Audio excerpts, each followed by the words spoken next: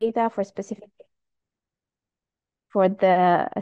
for AI applications and mitigate the risk of bias or errors in the outcome.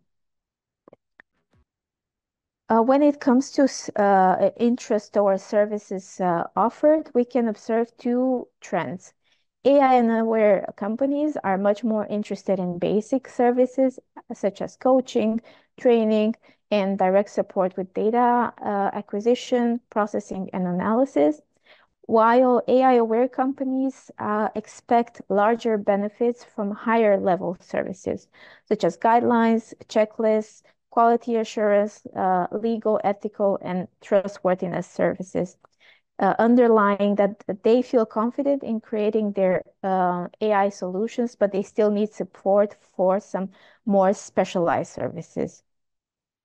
Then a significant majority of AI-aware companies expressed the need to access guidelines and checklists to assess and document the trustworthiness of their AI solution.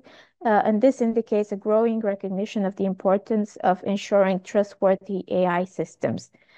Companies are seeking structured frameworks and tools that can assist them in evaluating and documenting the ethical, legal, and technical aspects of their AI application. Loredana, you have a minute to finish up, please. Thank you. Okay, thank you so much. Then I wanted to go to the technical tools. I will just show this last slide with a more broader insight into the technical tools that the companies would like to have access to. And the analysis shows that a significant percentage of the surveyed companies expressed a strong desire to have access to tools that can assist them in complying with AI regulations. It demonstrates the recognition of the importance of adhering to legal and regulatory frameworks surrounding AI. Also, companies expressed a strong interest in having access to AI libraries that can support them in developing AI models. So this underlines the importance of having robust and comprehensive libraries that can provide a large range of algorithms, frameworks, and resources for AI model development. Okay, I will stop here then. These are a few things that can help us start the discussion for today. But like I mentioned, if you want to have access to the entire needs analysis, it is available on the website.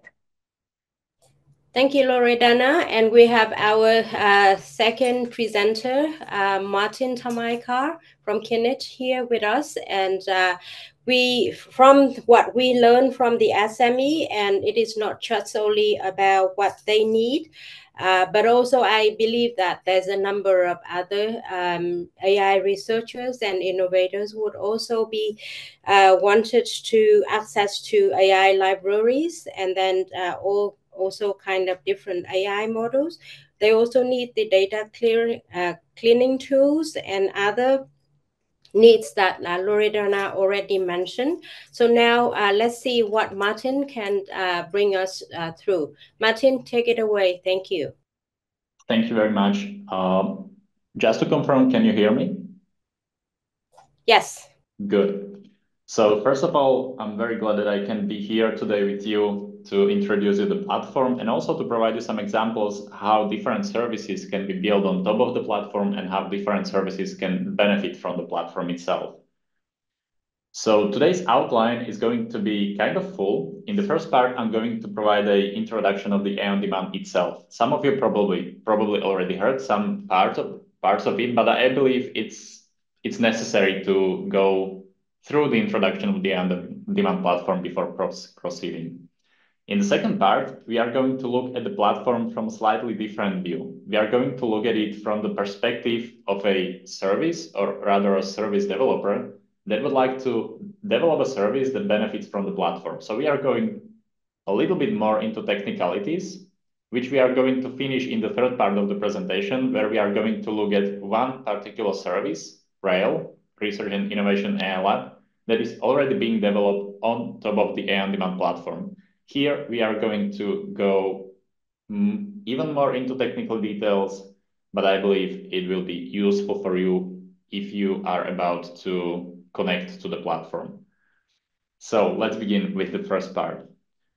So the journey of the on-demand platform began in 2018 with the project called AI for EU. You probably, all of you, know the project, and the two main outputs of the project were the Drupal, a portal, a catalog of different AI assets, and things like AI events and educational resources. So basically a content management system that contains all of these. And the second output was an experimentation platform or experimentation system called AI for Experiment. It's based on Akomos or Eclipse Graphene, and right now it has been rebranded to AI Builder, and it is developed further within the AI for Europe project. So these are the two main outputs of the AI for EU project, the predecessor of AI for Europe. But what happens is that in between the requirements changed. The requirements changed from just creating a catalog of different AI resources like models, datasets, papers, and so on, to build a platform that others can integrate with.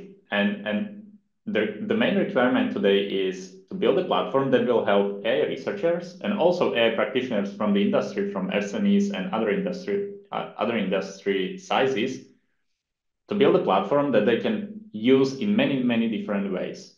Some people will want to use the platform as a real platform and build on top of it some services. And some other people maybe use the platform as one-stop shop to obtain different kinds of AI assets, data sets, models, and so on. So what came was the AI for Europe project, which started in 2022. And then this project is the one that builds the foundations of the AI on demand platform. Actually, last year in 2023, we had the first release of the new AI on demand platform. It's also important to note that this platform targets mostly the researchers, different types of researchers, both from academia and industry, and also different types of European projects and networks of excellence, AI associations, and so on. So all these stakeholders are expected to benefit from the platform, which is not an easy task, but it can bring huge value if it is done properly. Because it means that if the platform succeeds, which we believe and which we are sure it will, both academic researchers, industrial researchers, and also the practitioners will benefit from each other, which is kind of strong. And yeah, this can help us as Europe a lot. So the requirements changed, and therefore we created within the AI for Europe project a new concept. Instead of having just metadata catalog, we want to provide a platform and a seed of services. And we want to provide the platform and let the community to build on it, and then the community to benefit from each other. So in other words, we just want to provide useful tools and useful platform that others can build on. So this is the main philosophy of the AI on demand platform. And the question is, I mentioned that we want to provide the tools, but what are actually the tools and what are the things that the people need to do things in research and development with AI? And we identified, first of all, 3 different types of things. The first one is that if you are doing AI, of course, you need data. And most likely you need some kind of big data. Like, for instance, imagine that you are developing or fine-tuning some large language model or any other generative model. You need quite a huge quantity of data. And getting data is not a problem in general. For some domains it is. But getting high-quality data, reliable data, it is a problem. Then what the platform aims to address is to provide also big iron or some huge computational capacity. Why? Because again, AI is a powerful tool, but it also requires powerful hardware to be trained on and to be also inferred on. And last but not least, if different stakeholders are to provide their resources either for free or against payment, it's often crucial to ensure that these resources will be only provided to those people that the providers select. And this brings us to the need of having a reliable identity provider. So given that the platform provides these three things besides many others, there are two different types of users that can benefit from the platform. The consumers that can consume all the AI assets, all the services that will be available in the platform, and also the prosumers or producers of services can benefit from the platform. If nothing else, they can use, for instance, platform's API, and I will go to that later, to build their services in an easier way. Or they can even provide the services directly through the platform and potentially get to larger audience. So this is a big picture of the platform, and how does it actually look like right now, and what is the philosophy and what is the architecture of the platform? So first of all, the new AI-on-demand platform is aimed to be decentralized, which means that there will not be one central point, for instance, here or here, that will represent the platform. It will not be just a bunch of servers in one place. The platform aims to be decentralized and synchronized, which means that there will be potentially many different deployments of the platform, one at the university in Spain, another one at the university in Slovakia, another one at some SME in Germany, for instance. And these nodes are aimed to collaborate together, to share the metadata, to share the resources. But what such an architecture provides to those who actually deploy them on their own is full control over the node itself. So let's imagine that you have huge computational resources that you would like to share with others, maybe against payment. And what it means that you can deploy the platform, you can plug in your computational resources or maybe data sources to your node, and you can decide which parts of the resources you will use through your node of the platform and which parts will be shared with the others. So it gives you, compared to some centralized approach, higher flexibility against higher complexity, but that's the price. Okay, and what the platform actually contains, it's a bunch of websites, as you will see in a while. It's a bunch of applications that will be built on top of the platform, AI services, also programming interfaces, because the platform aims to be used as a foundation for other services to build on top of. So we are providing programming interfaces of different types. And also what we aim to provide is some advanced functionalities like search engines and chatbots in order to find and benefit the most from the huge amount of metadata that is contained in the platform already. So to provide the different view, the users usually use some services. It can be, just imagine, some web application, some web service. These services that are built on top of the platform will be included or will be presented in the AI-on-demand website, which is the entry point to the platform itself, which should redirect you to the service that you need. If you need to program with AI resources, then it should redirect you to the right service. If you need to find an event, for instance, where there will be some nice presentation about generative AI, you should be redirected to the service that brings you to the event. So this is the main philosophy, that there is one central point, or one, we call it marketing portal, that presents you the other services that are built on top of the platform. And these services provide you access to all of the stuff that I already mentioned, to data, authentication and authorization mechanisms, physical resources, it as computational infrastructure, and also different AI tools. And how is it done? How actually these services can access these different types of resources? It is through the platform and through the platform interfaces. Right now, there are two main platform interfaces. One of them is a REST API documented through an open API protocol. And the other one is SDK. Currently, there is being developed a Python SDK that communicates directly with the API of the platform. And it's important to note that some of these features are, of course, not already implemented, but will be implemented in next releases. And when we are talking about releases, the development lifecycle of the platform is based on releases. So in the first release, 0.1, we mostly dedicated the time to maintenance of current systems that I already mentioned, the Drupal system, and also the Eclipse Graphene or AI for experiments. Recently, we had the first release, and in this first release, quite a lot of functionality was actually released in a first release version, which included, for instance, metadata catalog, which is accessible through the REST API. Also, the first version of the SDK for some convenient access to the metadata catalog and other services. And of course, there are other releases that are going to be released.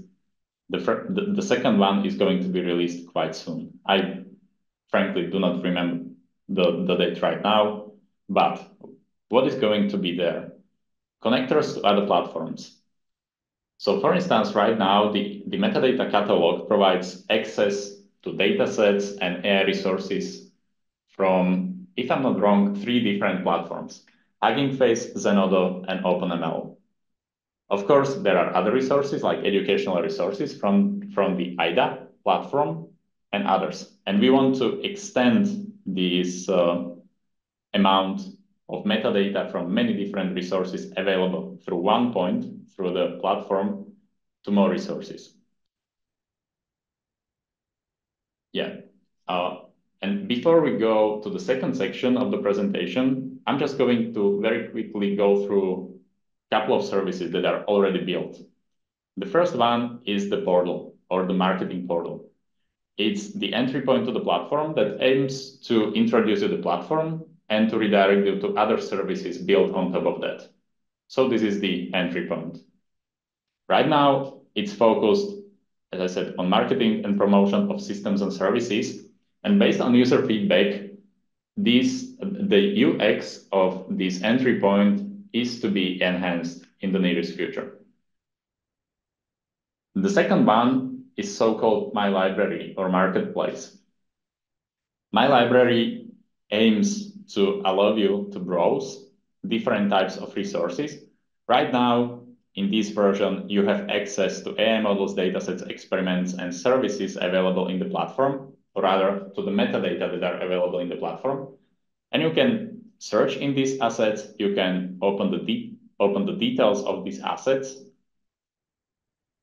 which are here.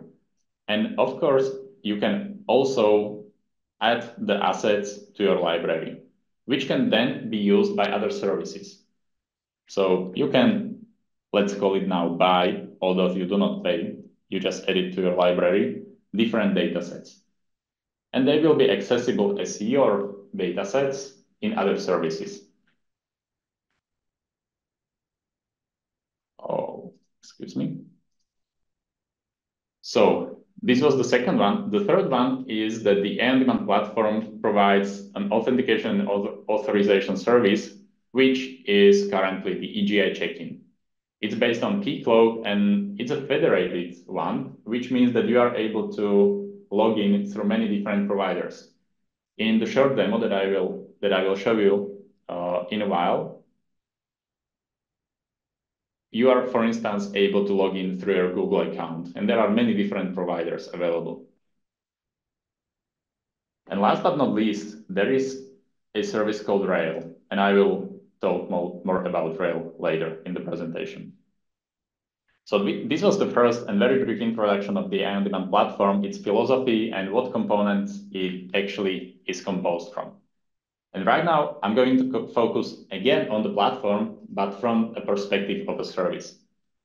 So if you are about to build a service and you want to benefit from the platform, the entry point for you is actually the AI on-demand REST API and its SDK, currently the Python SDK. These provide you the access to different services. This is the first one. It provides you the access to very rich metadata catalog of datasets, AI assets, and other different stuff. It provides you the access to computational infrastructure through something called Rihanna, which I'm going to talk about later about. And also, it's important to know that in this metadata catalog, not the data themselves are stored. The on-demand platform aims to provide you unified access to the metadata about different data, different types of AI assets on different platforms, at least for now. So already what is available in the platform are metadata from not only these, but also other different platforms. And what the service can do with the platform is that it can basically use its REST API. It can get different resources from there. It can push resources. It can also execute some code in the platform, and the real demo will be the whole about execution, and it can use the authentication and authorization mechanism. So just to show you some example, if I want to get, for instance, datasets from the platform, in code, it can look something like this. It's not a black magic, and I'm showing you this because I want to show you that it's not difficult to use the platform. You just use normal code, nothing too fancy. And here you have 3 examples of using the platform in 3 different languages. And the result, again, is standard. It's JSON. It's nothing fancy. It's nothing proprietary. It's JSON. So if you want to download, for instance, or search into datasets by name or by keywords, you will get the results about metadata of different datasets as a form of a JSON array. So it's kind of easy to use. And what happens under the hood? So I, as a service, want to get a list of datasets with some pagination probably. What happens is that I call this endpoint of the platform, and then the platform itself collects the data about different datasets for me. And here is the strength of the platform. It can be from the metadata store, of course, but it can also come from different services. There is no reason why this dataset, but the list of the datasets couldn't be provided by a service. And potentially this can be provided by a service that is already built on top of the platform. So for instance, some SME makes its living from providing a very specialized types of medical datasets. And if they decide that they want to provide the access to the datasets through the platform, there is no reason why they couldn't do it in such a way. And the benefit for the service is that it gets the information, the metadata about datasets from many different sources in a unified way. So this was how one service can benefit from the platform. Now, the services can also benefit from each other when using the platform. So let's have a look at one example. Let's have one service X that, for instance, belongs to a company that collects the fact checks. So they have some employees who make the fact checks of these informative, for instance, Facebook posts or something like that. So they have a huge database of these. And this one, the service Y, is, for instance, a discussion forum that wants to moderate the discussion and that wants to provide links to fact checks if there is some disinformation claim in the forum. So what can happen is that the service X pushes the fact checks metadata every night to the platform. And then they are stored in the metadata catalog, and the service Y, the consumer, can pull the fact checks every day and use them through the platform. It's important to note that only the metadata are available in the platform. The data themselves are available in the service. So this was one example. Let's extend. What if we had 2 different services that produce fact checks, one on daily basis, one on weekly basis, and probably also in different forms because the database of this service is completely different from the database of this service. What the service Y can do, they can still consume the fact checks from the platform, and nothing too much changes actually for this consumer because the platform takes care of unification of data sources from many different sources. So this is another example how different services can benefit from each other through the platform. And there are many others. And now let's look at the third part of the presentation and at what one particular service that is already built and being built on top of the platform, Rail. So what is Rail? Simply said, Rail is a tool that focuses on AI practitioners, for instance, researchers, PhD students, but also people from industry. And Rail wants to allow you to explore AI assets that are available in the platform and use them. So combine somehow the AI assets, for instance, data sets and models, and execute some code on top of them in a lightweight and flexible way. This is Rail.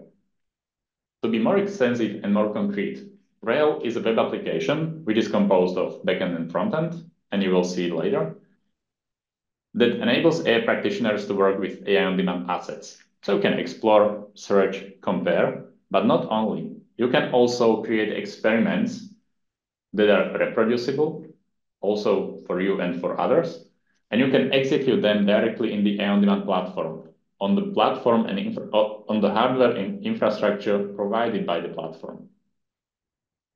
Yeah, and if, for instance, you made an inference, so you selected some model available in the platform and the dataset available in the platform, and you made, for instance, an inference, and the result is some data processed by the model, then you can also download the results of the experiments. So what's under the hood of Rail? Rail, as I said, is a front-end backend application. The front-end is coded in standardly used technology Angular, and the backend is coded also in a standardly used technology, Fast API and MongoDB. Then the backend communicates with the REST API of the AI on-demand platform, so it accesses resources, models, and datasets mostly, reads, searches, and so on. And also it uses the AI on-demand platform authentication and authorization mechanism. Martin, you have 5 more minutes for the presentation, please. Thank you. Yeah, thank you. But this is not it. Rail also enables you to execute stuff through Rihanna, which is also the part of the AI on-demand. So you can combine models, datasets, and execute. I will have a demo soon. And also what we want to provide is Rail SDK. It's currently under development. So we will be able to, for instance, execute experiments through Rail directly from your Jupyter notebook or from your Python script, so that you do not need to use the front end if you are used to code, for instance. Now, let's have a look at one demo example and one illustration. So let's suppose that we have Kate, who is a CTO of a small startup.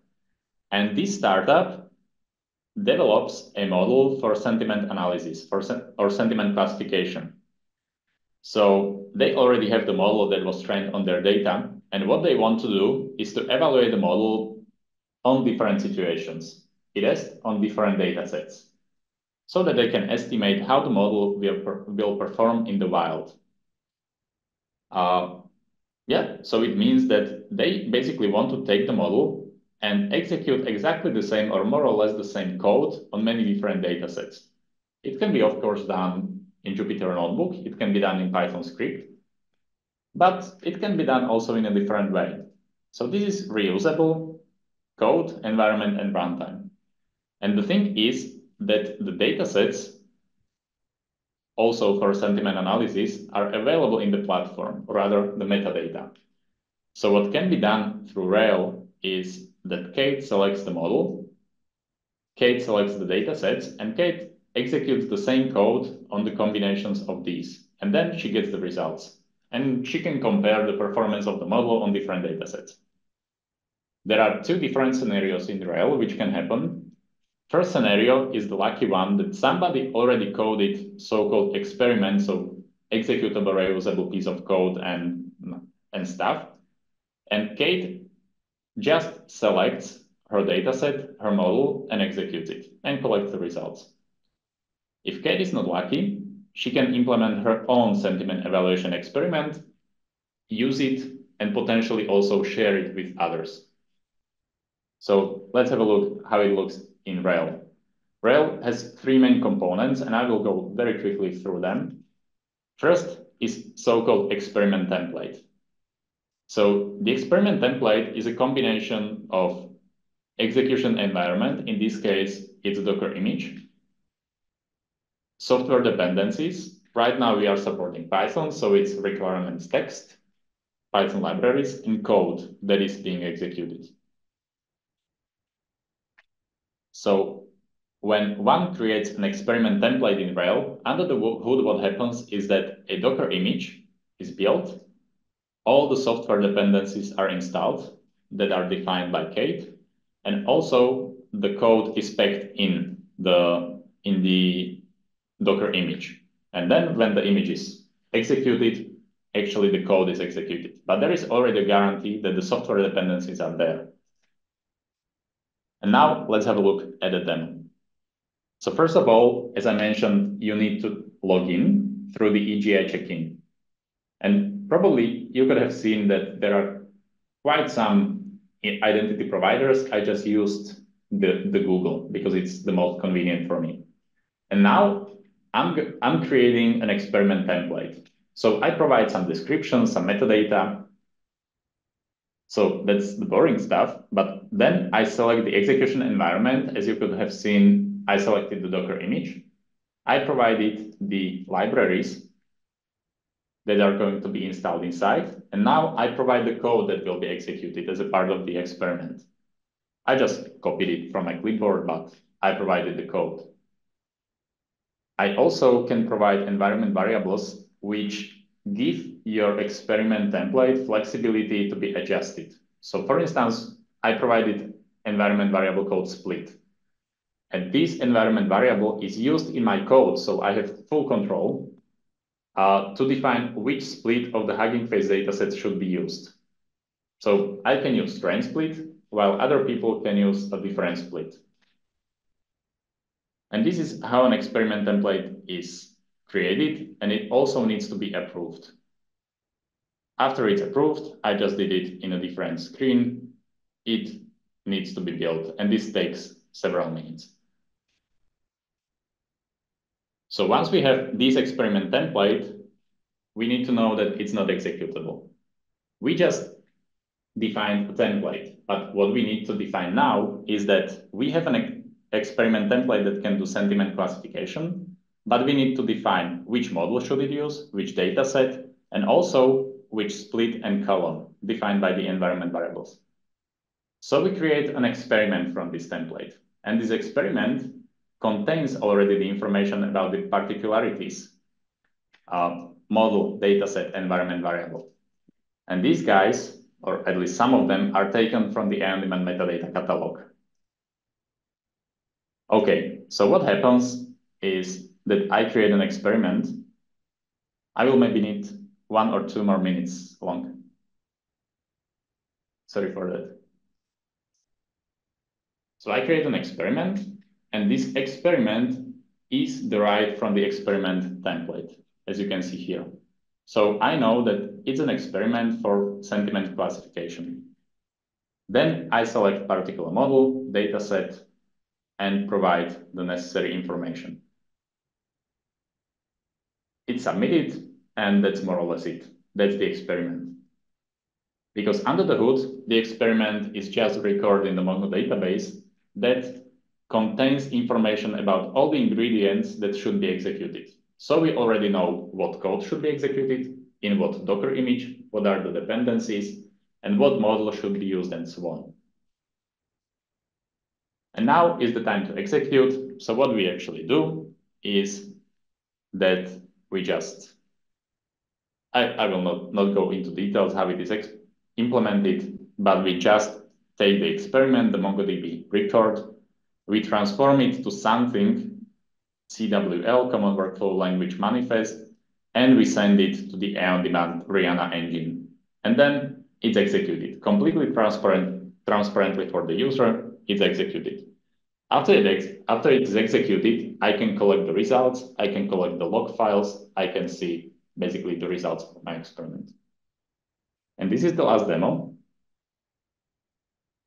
So I went back to the experiment that I created a couple of seconds ago, and I run it.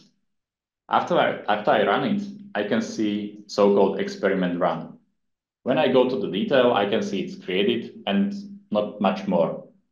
And this is what can be seen in Rihanna. You will not have access to that because it's an internal thing, but you can see that all the information that I created, the Python script that I provided, and other stuff are available to Rihanna. So it's a workflow execution engine that executes my code on the on-demand infrastructure. And now the code was executed, it took some time, and by accident, it crashed 2 times. But Rail has inbuilt functionality to retry 2 more times, and the third one was successful.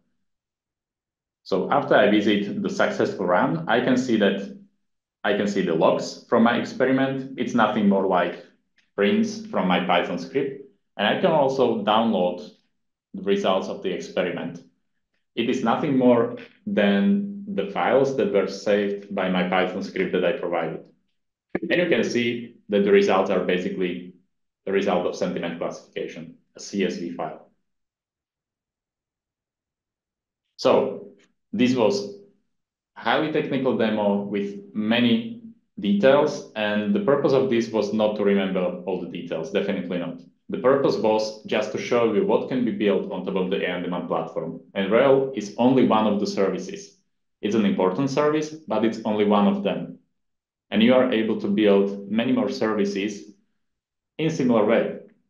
So maybe I will, for shortness of time, skip these slides and leave more time for discussion. Thank you very much. Thank you, Martin. And everyone, we have around 10 minutes for question and answers. Either you can type the question, or if you want, I can let you speak to the speaker here. So we have Loredana is still here with us. We have Martin, of course, with the very kind of detailed presentation. I hope that of course, you don't have to digest all the information right away. With this, I'm going to follow up with you by sending you a recording and also a feedback form in the emails that I follow up with you shortly, hopefully today or tomorrow, for you to really feedback to us to see that what we can do and how we can engage you in this. So as I said, the presentation are not going to be shared, but the recording that is already included with the presentation. I just wanted to save your mailbox from too much information and too much data that you included in. That's for Patrick. Thank you. Anyone have any questions? You can raise your hand, please.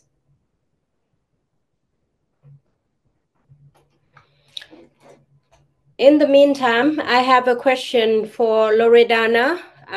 Could you please unmute yourself? So what you already presented to us on the assessment and the needs of the SME, what are the strategy being considered to encourage more SME to adopt the AI on-demand platform for their AI initiative? Yes, at the moment we're taking a step-by-step approach and also considering the quick developments of the AI ecosystem and the AI technology. So at the moment we are focusing on the researchers that are working with SMEs or other companies in the industry side. We are collecting their needs, but then the platform is evolving, as Martin was mentioning earlier, and we are looking at those needs that are coming now with the development in the generative AI area, and discussing how we can implement that maybe with the sister project that has starting the Deploy AI project. Thank you. We have a question for you, Martin. If you could help us to elaborate on how the community can start engage with the start engaging or developing their own services on the platform? Yes, sure. So I already also provided a link to the resource that I'm going to show. And if you visit the Aeon Demand website, you can see here the link called Integrate. And in Integrate, you will find a couple of useful links that will show you how you actually can integrate with the Aeon Demand platform as a service developer. So this is the first bullet point.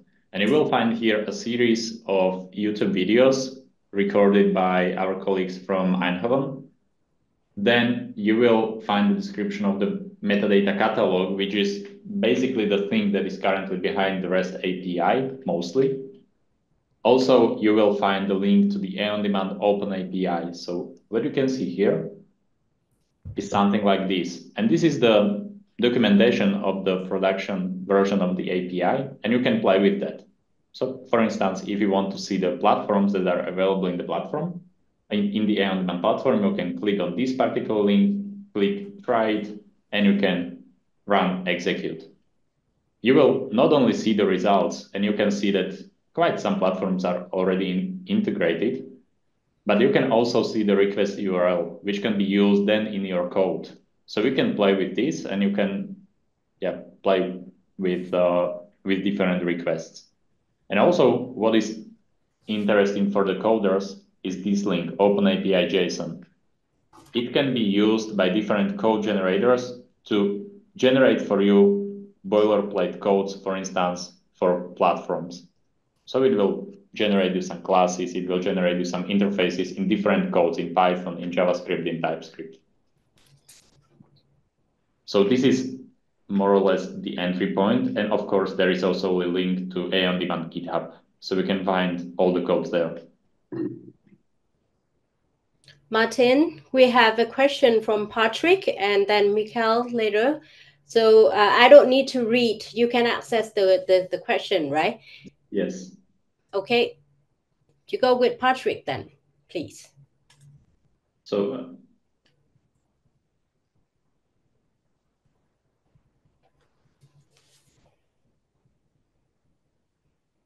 I'm not quite sure if I got the question. Okay, so I'm going to read it. Is the segmentation AI aware or AI unaware much too simplistic given the fast-paced evaluation of the market with general AI, for instance? So you can answer it or we can take it up live because we don't really have much time. But if you can try, please go ahead. So first of all, I'm not quite sure whether it's a question on me or rather Loredana. Yeah. I think, okay, we can answer that a little bit later on. The second one is Martin mentions the decentralization of the AI on demand platform. Does it mean that each of the owner of the AI on demand instance is able to modify the catalog that they owned, or is there a way to update or add access to the platform without owning an instance? Yes, this is a great question. It's a technical one, and the answer is basically yes. So if you have your own instance of the on-demand platform, it is your own node, then you will be able to modify the catalog. Yes, because you have full control, the platform is open source. But the thing is also that the nodes are expected to synchronize with each other. So if you add some data to your node, based on the configuration that you select, some parts of the metadata will be synchronized with other nodes as well, which will provide some nice benefits. This synchronization is currently under development, if I'm not wrong. We are not far from it to operate, but it's not directly there. So, but yes, the aim is that you will have this possibility. And the other part of the question, yes, even if you do not own an instance of the on-demand, you are definitely able to contribute your assets or your metadata.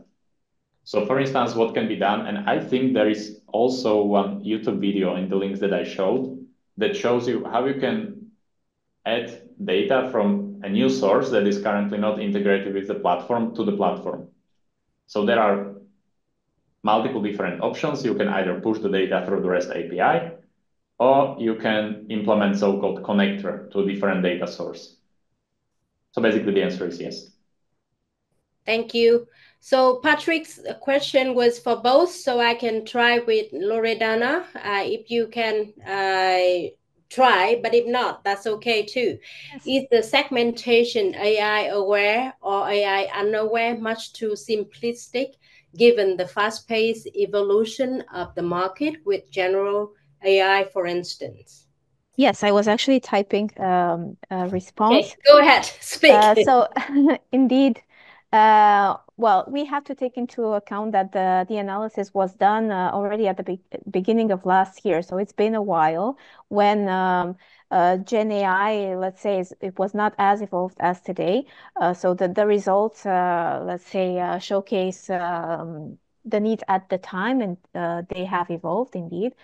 It did include consideration regarding linked to Gen AI, so we did take that into account. But as we continue working on the platform, these will be analyzed maybe with more scrutiny as we go on. Martin, you want to try that, or you want to move on to the next technical question? Yeah, I would say go for the next technical question for now. Okay, so Helly is asking, I was wondering whether you could elaborate a bit on how you see the overall relationship of the AI on-demand platform to the new Deploy AI EU projects. This one, if you can try, but if not, I think that Barry will be one of the best leader of the projects to answer this. And I think that we can get it in connection later on, because eventually I would also follow up with you after this seminar. But Martin, if you want to try. Yeah, so I can provide my view and the general view that is generally known. So the main goal, as I perceive it, is to build a common AI on-demand platform. And we are setting the foundation stone of the platform as the AI for Europe project. And I hope that the Deploy AI will either reuse or that we will collaborate on the same platform. Of course, there will be differences and there will be maybe big parts that will be developed in these two projects separately. I frankly do not know.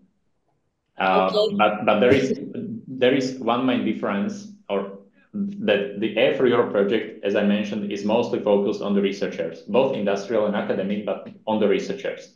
The Deploy AI is more focused on the industrial part. Thank you.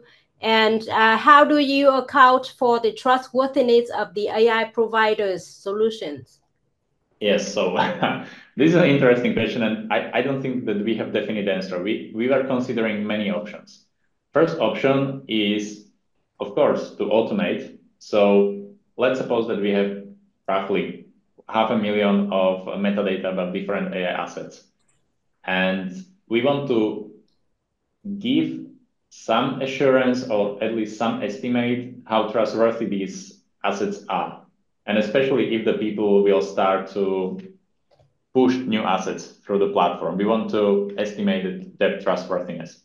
So first of all, we could use, for instance, generative AI to estimate the trustworthiness based on the description of the asset and other related metadata. But we are also strongly considering the other option, and it is to use crowdsourcing. So let, for instance, the community vote, or let the community to provide some systematic feedback on different assets in terms of their trustworthiness. So yes, we are thinking about it, and we are also not only considering, but already working on incorporating information from research papers in order to better estimate the trustworthiness of papers, but it's work in progress. Yeah, and that a little bit related to the last question we have from Miguel is that then there needs to be some authorization levels to modify the different assets and catalog. My trial with its with the platform so far is yes. But again, there's some access as kind of open access is what we would try to make the platform to be. But I let Martin to answer this question. Yeah. So this is again a tough one, and I don't think that we have right now the definite answer to this, the authorization level. So when I mentioned that we have the authentication and authorization, what is currently mostly used is the authentication part. And the modification and especially the destruction of different assets is a question because it is closely related to the ownership of them, if nothing else. Thank you. Yes, I think that we, as I said, that is work in progress for the platform for the peoples among us. So we would want you to be a part of the conversation and see how you would like to contribute and be with us. And we appreciate your contribution in the coming weeks and months. So the seminar is already 5 minutes over, and we thank you for those who stays, and we will distribute the information about what we have discovered this morning, but we also wanted to have your feedback. So that's why in my email to you as a follow-up, I'm going to include a feedback form there, and we appreciate you to take time to send us your feedback. So thank you so much, Martin and Loredana, for spending the hours with us, and we appreciate the participation and active participation in the question part of the participant as well. So we would like to thank you for your participation today, and hopefully that you will find our next seminar by the end of May, and we want to see you there as well. So thank you, and I'm going to end our seminar today. Thank you.